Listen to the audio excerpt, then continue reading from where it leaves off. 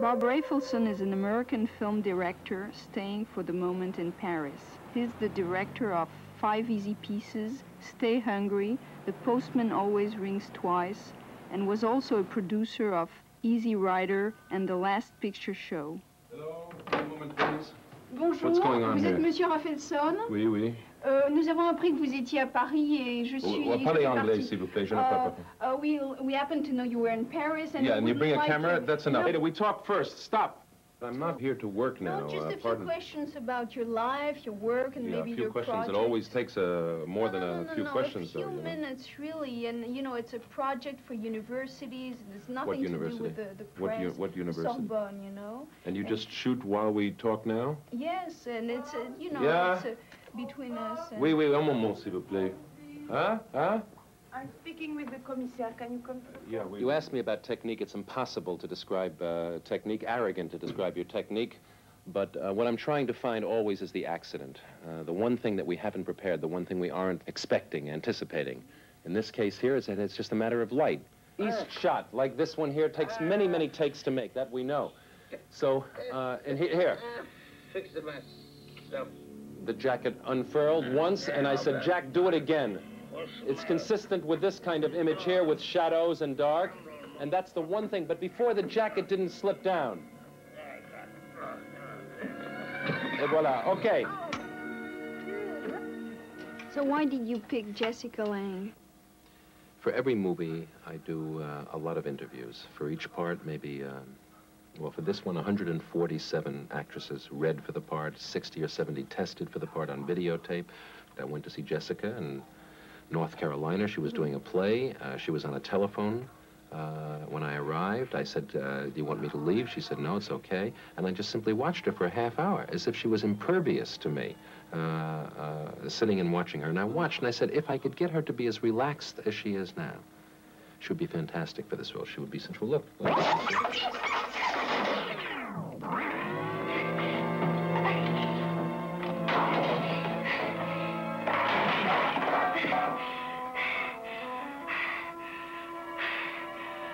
Come on, huh? Each time you must work with the actors. Nicholson, for example, in this one here, he wants to, he's upstairs getting a hard-on, you know, and saying to me, quick, Bob, get ready to shoot. I'll be ready in a moment. I say, Jack, I don't want to see it anyway, you know. I'm not shooting a nude porn flick. I'm trying to make an erotic film without nudity, you know. And look. The hand comes down like that. It's sensual. It's erotic. But for dialogue, do you do a lot of indication? Do you talk? Do you mime the different with scene? each actor. I'll tell you a strange story. A guy came in one time to my office, and he wanted to kill me. And the reason why he wanted to kill, he had a gun in his hand. He entered my office and he wants to kill me, So I stand up, you know, like this. I stand up and I'm scared to death, you know, because he says to me that I made love to his wife. And the fact of the matter is that she was the last woman in the world that I would ever want to make love with, but this guy is completely convinced that I screwed his wife. So he's got a gun on me. Now, it just so happened that he had wanted to be an actor, this guy, at one point in his life. And in my office, there was a video camera, a small video camera. I picked up the camera like this, and I said, now look, if you're going to try and kill me, not many people can shoot their own murder. So I put the camera on him like this. Now, all of a sudden, he becomes an actor, and he's walking around with the gun like this. He did more shit with the gun. He's got the gun like this. He's got the gun like this. You know, he became an actor completely. And the point is that the camera transforms people. And the most important thing is to try to get people to be themselves on the screen, even though they are playing a part. Please come in. Okay, you can just stand here, please. Okay? Okay, just stand here, and I will start. Okay? It's okay. Come in. Please. Watch. All right, come on, huh? Come on. So what I'm trying to do is simply to get a sense of how you feel the scene, just to feel some passion. Come on. Commence. Attends. Oh.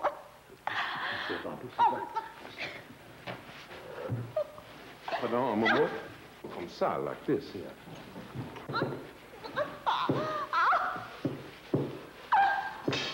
Okay, bene. Okay? No, no. Okay, fantastique. Stop, please. Attendez. Viens. Fantastique. Oui.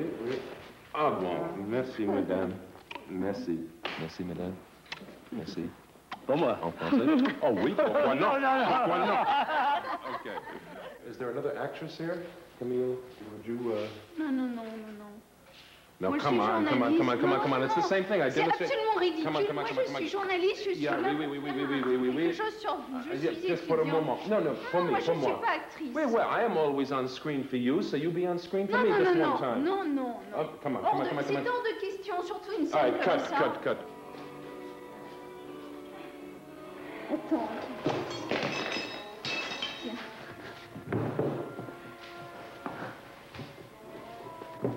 Oh, c'est pas, no, okay, Camille, extraordinaire. You see, I knew you were going to be a good actress when we did this No, thing. I'm not an actress. Yeah, I know. did it for you. Okay, and that's- merci beaucoup. Bien, eh bien, nous sommes place du Château Rouge à Paris. Rafelson nous a autorisé à le filmer pendant qu'il faisait ses courses avec quelqu'un qui n'a pas jugé bon de me présenter. Et on va y aller là. Did it ever occur to you that you were using your status as a director to seduce women? When I became a director, and I certainly had never had any idea that anybody was ever going to pay any attention to me, like my movies or anything like that, I'm still not convinced that they do. It was very, very problematic in my family life, with my wife and so on. Did people like me because I was who I am, or did they like me because I was a director? And it was constantly on my mind, until finally I made kind of a peace with it. And the peace was, You want to change or something like that? I am a director, and it's part of what I am. And if it helps to seduce women, Chemise, huh? Okay.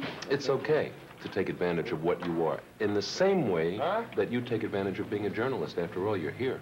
I don't like to think that a woman makes love with me because I'm a director, because my vanity is such that I'd like to be a man, you know. But I also am a realist enough to know that you are what you are, and part of what I am is a director, so of course I'm going to have that kind of encounter in my life. Do you consider yourself as an artist? Bullshit artist. Most of the time, I don't even think about it. It's dangerous. You do what you do. You make a film. I think of myself as trying to learn more every time I make a movie, and that I don't know anything about how to make movies. I marvel at other people's movies. Not all of them, obviously, but certain pictures that I just marvel at. And, you know, I don't think I know fuck all about movies yet. I've made what? 5 movies? 5 movies? I've made 5 movies? It's nothing, you know? Why do you hardly ever give any interviews? I don't give interviews because I hate to read what I have to say. I think it's boring as shit to read it. And You're doing one now. I'm doing one now because nobody's ever going to see it. That's why. Because it's going to be on some video cassette someplace, and it's hardly likely. And because you're interviewing me, Camille. So, Bob, are we going to fuck or not? I'm not to answer this question. Who are you asking it? You want to fuck who? Maybe Denise? You want to Oh, fuck you? Denise? What was the question? So we're putting stickers everywhere all over New York City. And at one point, Jack sees a chestnut salesman. The chestnut salesman is trying to sell chestnuts, and the policeman says, no, you can't sell chestnuts, okay? So Jack, he takes the sticker like so, and he goes boom, and he puts it on the cop's head. 2 seconds later, Jack's like this. The cops are on. Remember, this is 1968, 69, like this, you know, and all of a sudden I'm saying, this is my big break. It's the big publicity opening, you understand? I can publicize. So I try to call all the newspapers. Nobody believes. They say, where's the picture opening? Remember, I said, well, let's do it anonymously. El Studio Cinema. You're a Broadway producer, a movie producer, and you have a picture at El Studio Cinema. It's the first time an American movie has ever played at this Spanish-speaking theater. Since that time, I've had nothing to do with distribution. Well, anyway, I have something to do here. Huh? You know, the problem with you, Rafelson, is that you keep telling stories on, but you never make a point. What the hell are you doing, anyway? What are you doing? Huh? What are you doing? Yeah, well, what the hell are you doing? Nothing. Don't worry. It's just my calcium deposit. I have to do it every... Calcium deposit. I have to do it every night. Camille. Yeah. I love giving you interviews, I'll tell you that.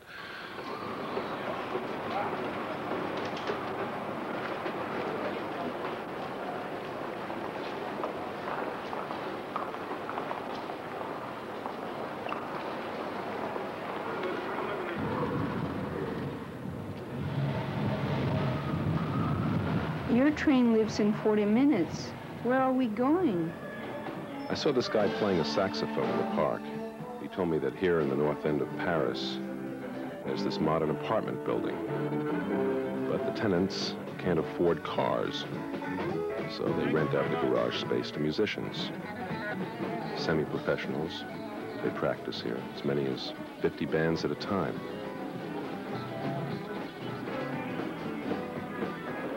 Can you guys play for me now? Huh? Oh, yeah.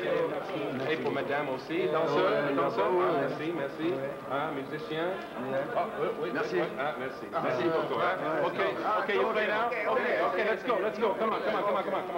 Est-ce qu'il y a un joueur d'accordéon? Pam pam pam pam pam pararam. Pam pam pam pam pam pararam. Oh, Bobby, reste ici. Tout bien. Tu viens d'arriver à Paris.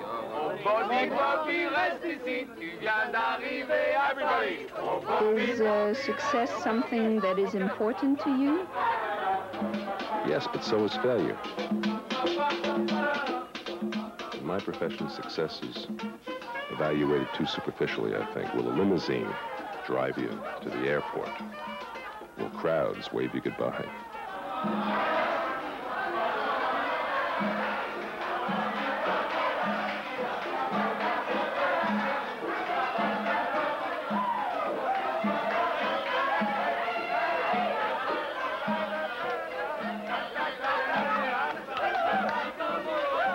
After all, you can't legislate success. It can't be ordained. I try to enjoy the process. Try not to think too much about the results. If it happens that people respond to your work in your lifetime, well, you're very lucky. In some way, it gives you permission to go on making movies. But if you don't get the applause, well, there are other things. I mean, after all, there's your life to live.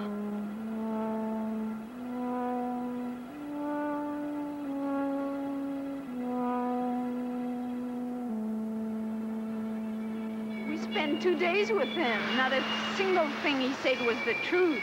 I learned nothing, but I got to make my first film.